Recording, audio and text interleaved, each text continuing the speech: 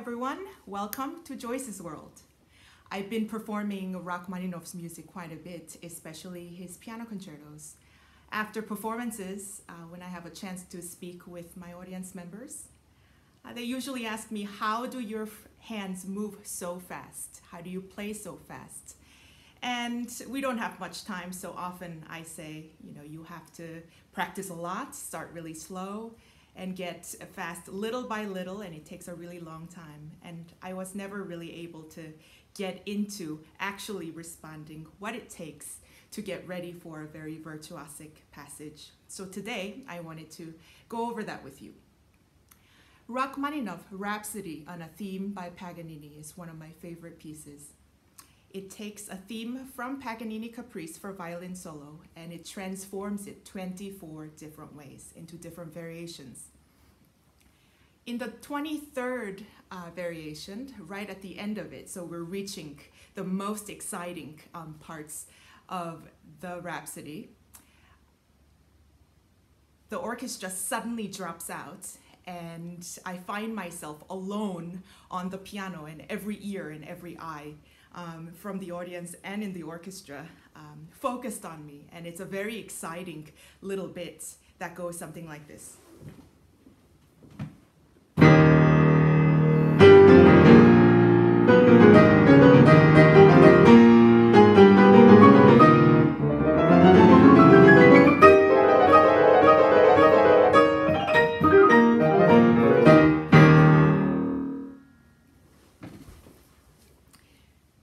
After that, orchestra comes in, sort of responding to my energy, and we go toward the very climactic ending of the Rachmaninoff concerto that everyone seems to love so much. But this passage you just heard is really difficult for a number of reasons.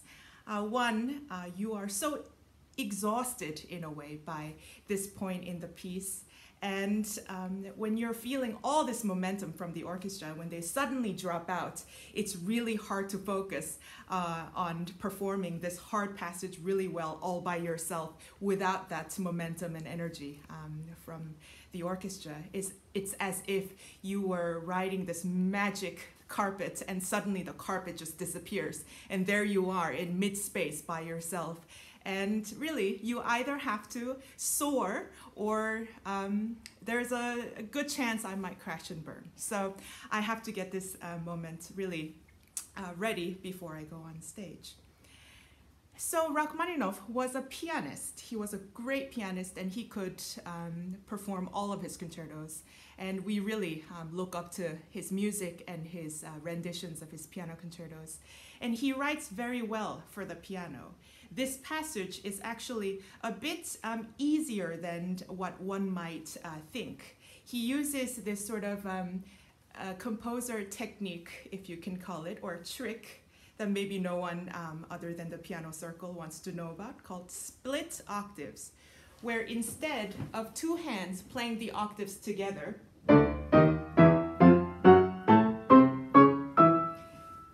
they're split so that the right hand plays immediately after the left hand. So when this is brought up to the final speed, it sounds like this. Instead of, if you play together, I think you'd agree, when they're split, it sounds much faster, almost twice as fast. So let's focus on this little passage, this sort of soaring into the top of the piano. So how do I get ready for a passage such as this? First, I guess like everybody, I would listen to see if this is a kind of piece, kind of composition that moves me. So I would first go and listen to all these great pianists, different renditions of it. I think that's what I did when I first came across it when I was about 15 years old. And then when you're looking at a passage like this, it's important to understand what's going on. I never sight read very well. I learned by ear the first 2 years of my music education. So it's always a struggle for me to try to read music without knowing what's going on. So still today, I would look at the score and figure out the blueprint of what is going on. When I look at this, there are 14 different notes.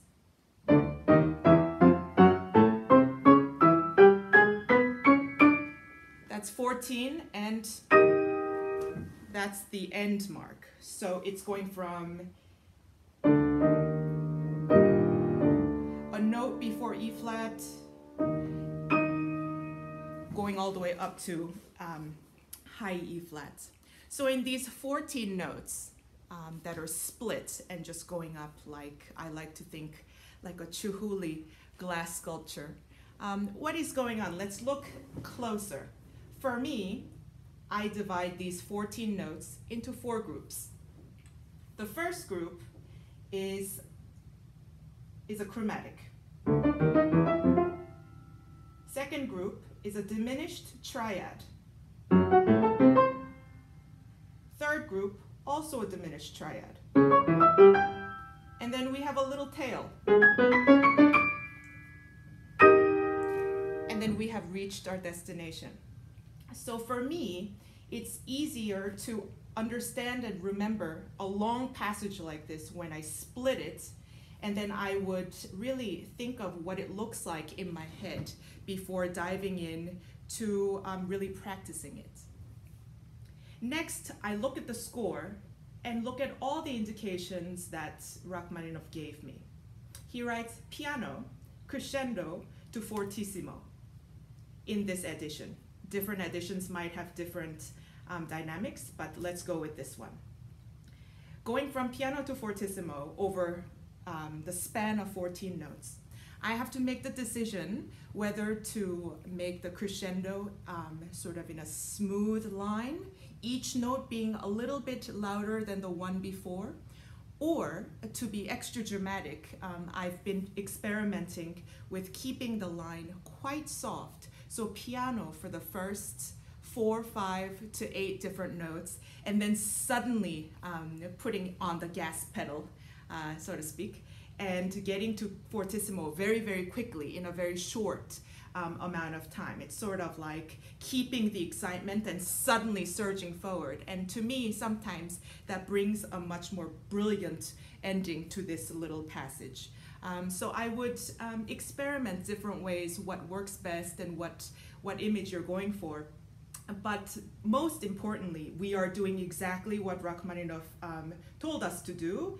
And as messengers of his music, let's really try to honor piano, going up crescendo into fortissimo.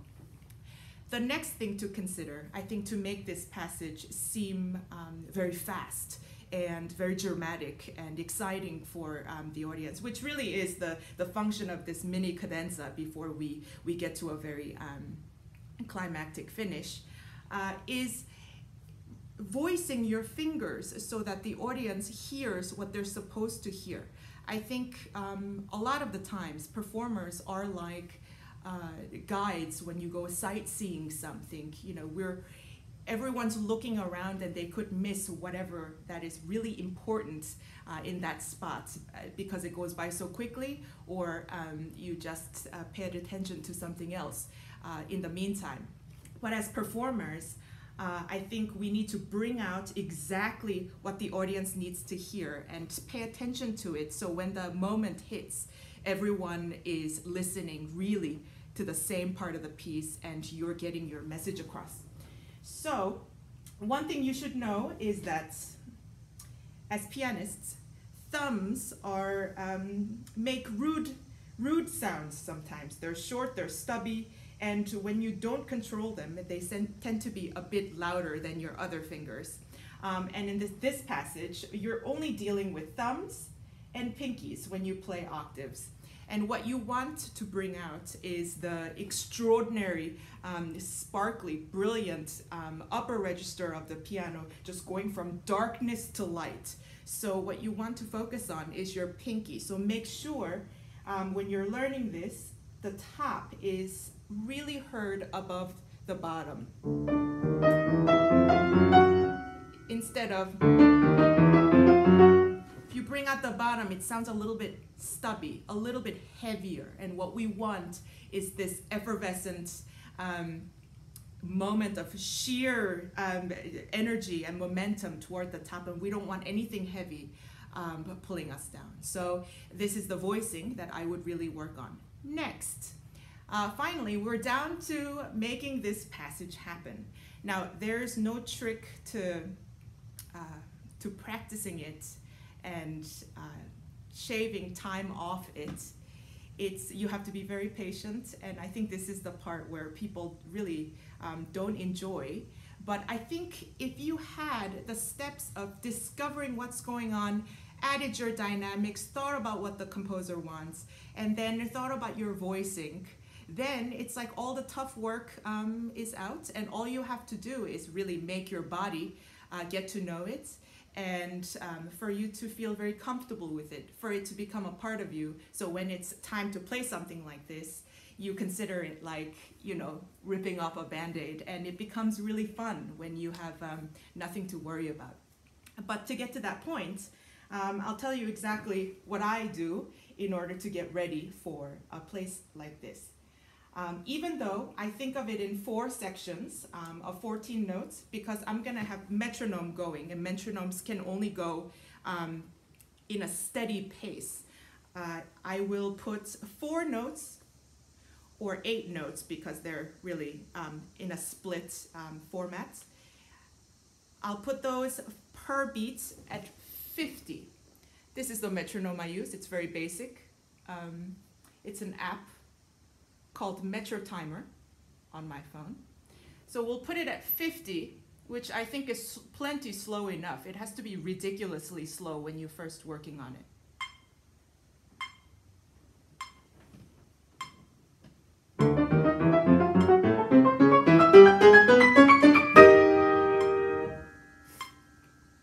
That wasn't so great. I went faster than the metronome. Let's try again.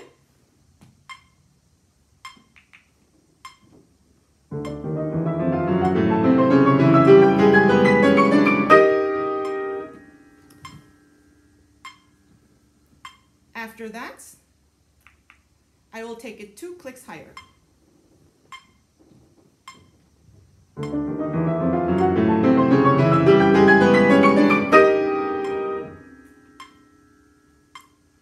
Then 2 clicks higher. You see what I'm doing. The important thing is to stay with the metronome, not like my first time through.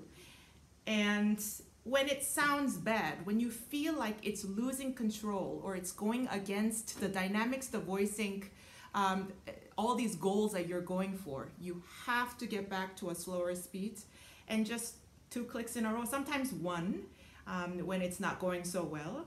And I'll bring it up to almost concert tempo, I would say about 80%.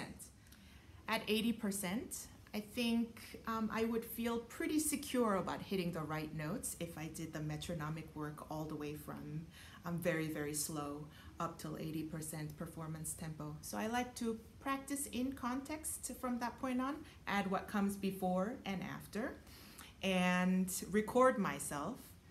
Sometimes it's painful to hear and watch myself play because I just only hear all my errors and faults, and it's definitely glass half empty when I hear myself play, but I have to go through this process to really discover what I'm doing wrong, what can be improved, and those things are sometimes very hard to hear when you're the one performing, so you really must listen as an audience member, and you'll be your greatest critic. So when I hear myself play, sometimes I have problem in the middle of this passage. So in the beginning, I have this. There's almost no chance that I'm gonna miss that, but what comes after is a bit tricky. And sometimes I get flustered there, which means something coming after that is going to suffer from the shock from the middle.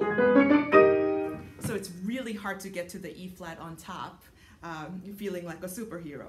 So I know that the middle passage is something I have to work on right before the concerts, and just make sure it's in my system so this can be done in one sweep, and I have fun doing it.